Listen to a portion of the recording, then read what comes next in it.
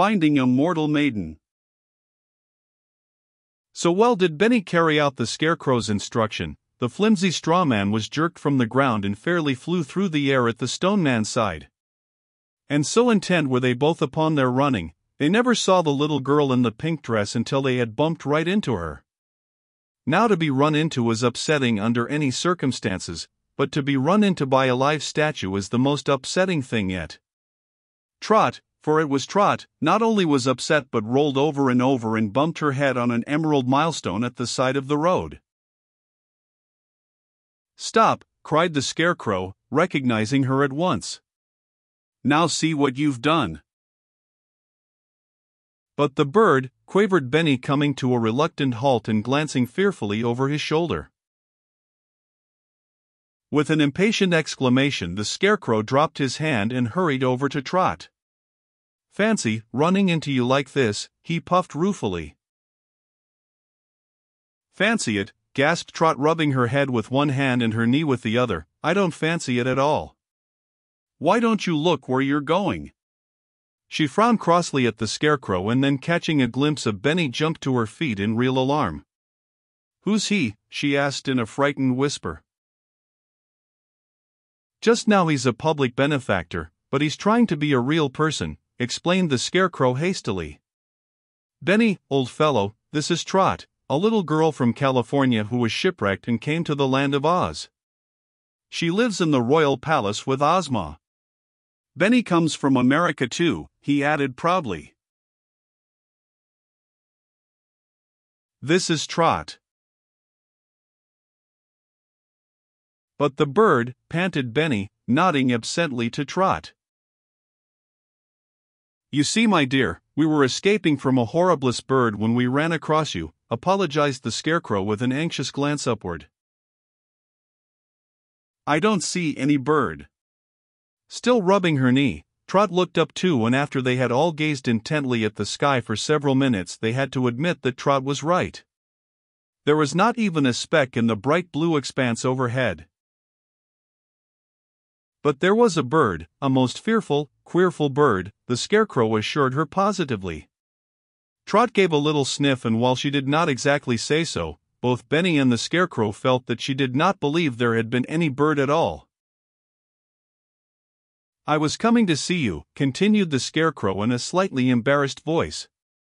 "How fortunate that we met this way. Now we can all go to the Emerald City together." Trot, looking down at her skinned knee and feeling the lump on her forehead, could not help thinking it had not been so fortunate for her, but being a really sweet-tempered little girl, she said nothing further and walked along quietly between these two singular-looking gentlemen. The Scarecrow she had known for years, but she kept stealing inquisitive glances at his solemn stone companion.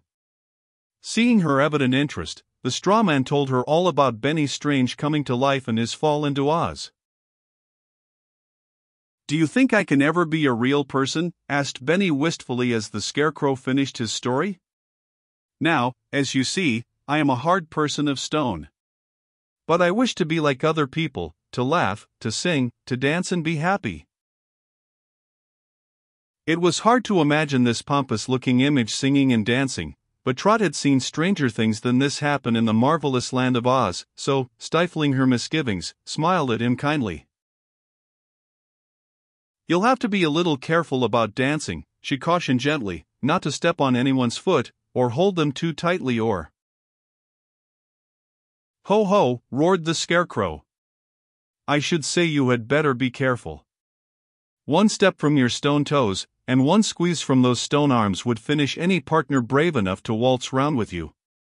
At this the stone man looked so downcast that Trot felt really sorry for him. "I guess stone arms and legs are not much use," he sighed, rolling his eyes sadly at the little girl. "But they're terribly strong," Trot reminded him cheerfully, "and would be fine in a battle. And after a while, when you're quite used to being alive, I wouldn't mind dancing with you," finished Trot in a little burst of generosity. "Wouldn't you?" Stopping stock still, Benny began to bow. "My dear," exclaimed the stone man gratefully, and bending so low he almost lost his balance, "those are the kindest words I've heard since I came to life into Oz. Trot, pleased and delighted at such appreciation, curtsied back. "Hurrah!" shouted the Scarecrow, tossing his hat into the air. "You're acting realer every minute. Do you know, this reminds me of my first journey to the Emerald City? I was not always the accomplished person you see before you," he confided mysteriously. For a long time Benny had been trying to puzzle out just what kind of a person the Scarecrow was. Never in his whole park experience had he seen anyone so curiously constructed, so unsteady and flimsy, yet so gaily alive. He listened attentively therefore as the straw man began to tell his story to his new friend.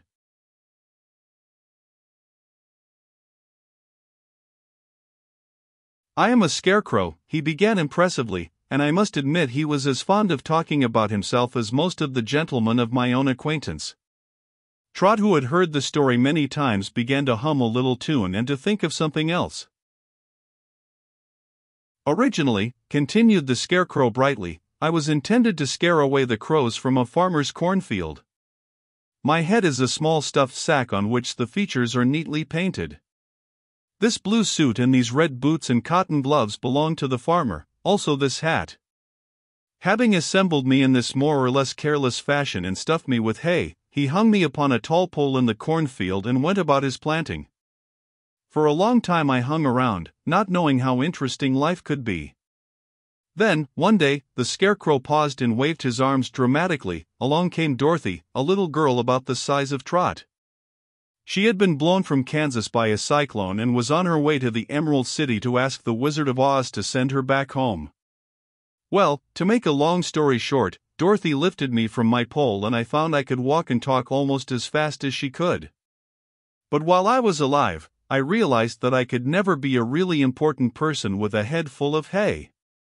So I decided to go to the Emerald City with Dorothy and ask the Wizard of Oz to give me some brains." "Well, did he?" Benny looked curiously at the Scarecrow's bulging forehead.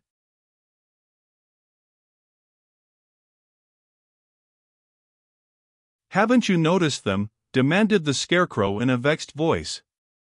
Removing his hat, he tapped the top of his head proudly. "And here are the finest and most magic brains in Oz," he announced seriously. "Not only did they help me to become an emperor, but they have since solved many questions of state for our present ruler, Ozma of Oz. I can think of anything, can't I, Trot?" The little girl nodded politely and Benny, much impressed, watched the Scarecrow put on his hat. "I have a castle of my own in the Winkie country but spend most of my time in the Emerald City," he concluded proudly. "Did the wizard send Dorothy back to America?" asked Benny, as the Scarecrow stopped to pick a green rose for Trot. "Certainly," answered the Scarecrow, pulling 2 thorns from his cotton thumb, "but she is in Oz again. No one who has lived in Oz can stay away long. Dorothy lives in the castle with Ozma, Betsy, and Trot. Betsy Bobbin is another little girl from America, so you see you'll have lots of company, old fellow." Princess Dorothy. "Does the wizard live there, too?" questioned Benny eagerly, as the Scarecrow clumsily presented the rose to Trot. "And do you think he could change me to a real person?" "Of course, but if I were you, I should stay as you are.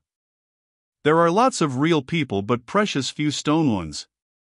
Think of the advantages." Tapping Benny lightly on the chest, the Scarecrow began to enumerate them. "First of all," he explained merrily, "you will never tire, need food, or suffer pain. You will never wear out nor require clothes. Why, you have all the advantages of life without any of its inconveniences. Isn't that true, Trot?"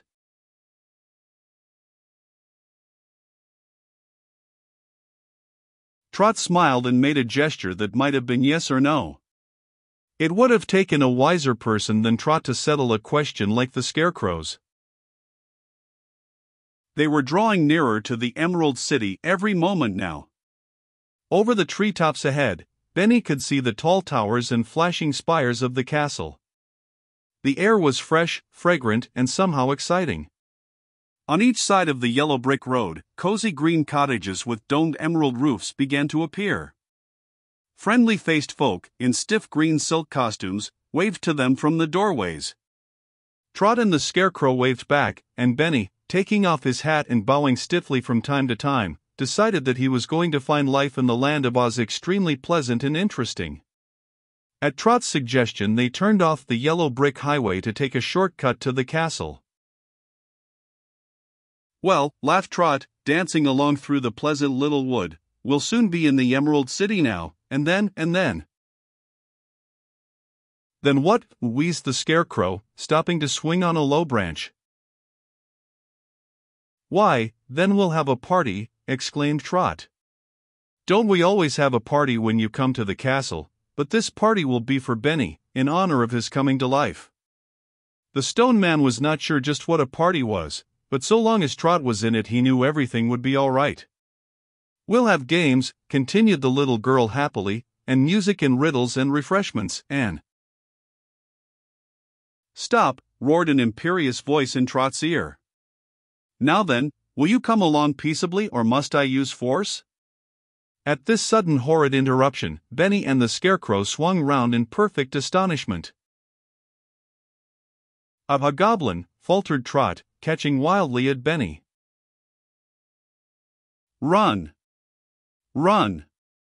That awful bird," panted the Scarecrow, taking a great leap forward.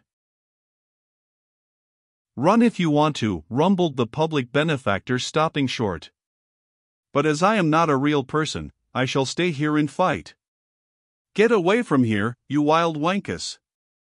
Leave Trot alone, you old wallybuster!" Words that he had never known were in his head came tumbling from Benny's stone lips, and brandishing his umbrella threateningly he stepped between the little girl and the great ugly birdman. But Akbad, for of course it was Akbad, paid no attention to Benny's expostulations. He was looking earnestly at the picture he had torn from his History of Oz. All night the magic wings had carried him steadily toward the capital, and it was Akbad who had scared the two travelers. After frightening them to his heart's content, he had alighted in a small orchard to refresh himself with a few peaches. When he flew on again, the wings had carried him straight after Trot and her companions. Looking down and seeing a little girl with them this time, he had immediately dropped to earth. "You'll do, you're one of them," shrilled the soothsayer, waving the picture triumphantly. "Come on, there's no time to lose." Before either Benny or the Scarecrow realized what was happening, Akbad seized the little girl and spread his great golden wings. "Stop!" yelled the Scarecrow, running back and catching Trot by the hand. "Stop!" gritted Benny, making a wild snatch for the soothsayer's heels. As Benny's stone fingers closed around his ankles, Akbad soared into the air. You would have thought the great weight of the Stone Man would have held him down. But what are 1,000 pounds to a pair of magic wings? Up and away, over the sparkling spires of the capital circled Akbad, paying no more attention to Benny than to a feather and scarcely noticing the Scarecrow at all. "Take us to the Osier Isles," he commanded, tightening his grasp on Trot's arm.